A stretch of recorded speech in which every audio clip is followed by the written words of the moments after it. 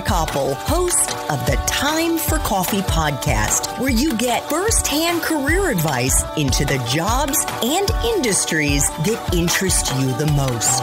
And before we start today's show, I have a quick favor to ask you. If you haven't already, I'd be incredibly grateful if you give us a rating and a review on iTunes. And if you're like me, you need to do it now because you'll forget later and because it's the best way to help others who may be in search of career advice to find this free resource. So press pause if you haven't done it and do it right now.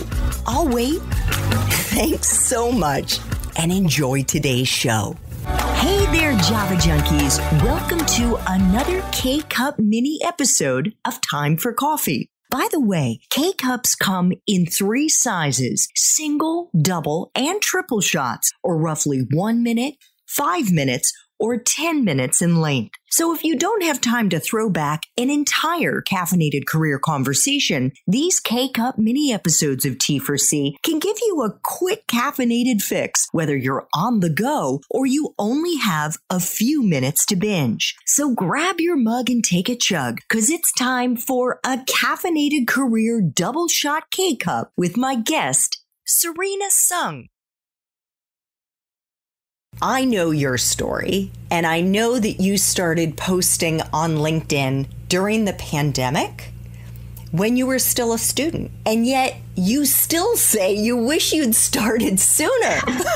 Yeah. Why is that? Man, I mean, I'm just so glad that I did start posting when I was a student, because if I hadn't, then there would have been no way that I would have been able to start my brand in a full-time position, because, you know, I'm working a 9 to 5.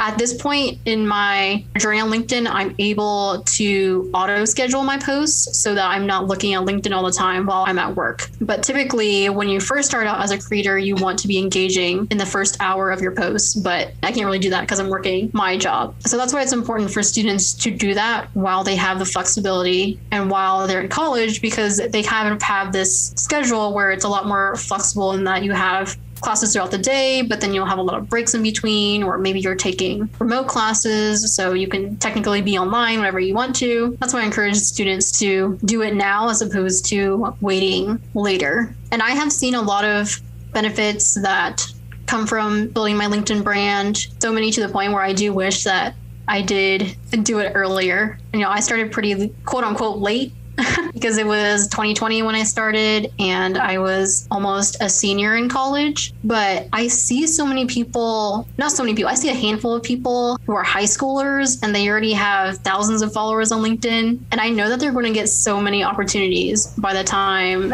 they're in college. So imagine if I had started writing 3 years ago, I probably would have so many cool opportunities to do, but you don't know what you don't know. You just got to start now. So, as you know, it's super intimidating to get started with posting for somebody of any age, but I think especially when you're a college student and maybe a recent grad.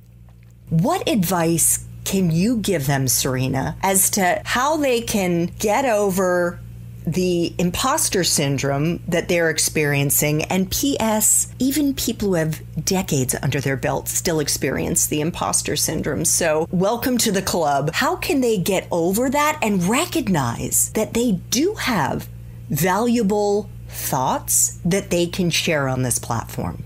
I think the first thing that students need to recognize is that LinkedIn is not as buttoned up as they probably think it is. So first, getting over that mentality that LinkedIn is only a professional platform where you post about your accomplishments and interact with coworkers, and that's it at the end of the day. But that's not true, because LinkedIn is evolving as a social media platform. It's becoming more of a platform where people will go to it for entertainment or for news, or really just to gain some value from the community and make connections. Because ultimately, people are on LinkedIn in order to build their network and to grow relationships.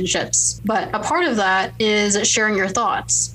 So if you're a student, you're also able to attract a similar like-minded community to yourself if you post content that is relatable to them. So talk about rejection stories, talk about what you wished you knew before you did something. or just talk about lessons that you're learning through your internship experience. And through that, you'll be able to make friends and also learn about new opportunities that exist and just be able to create an awesome community.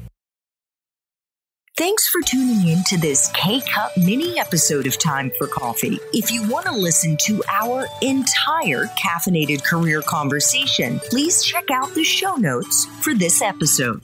Thanks so much for listening to this latest episode of T4C. And if you're interested in learning more about my coaching services for confused college students and recent grads, feel free to check out the Time for Coffee website under the coaching tab at time4coffee.org or text me at 202-236-5712. That's 202-236-5712.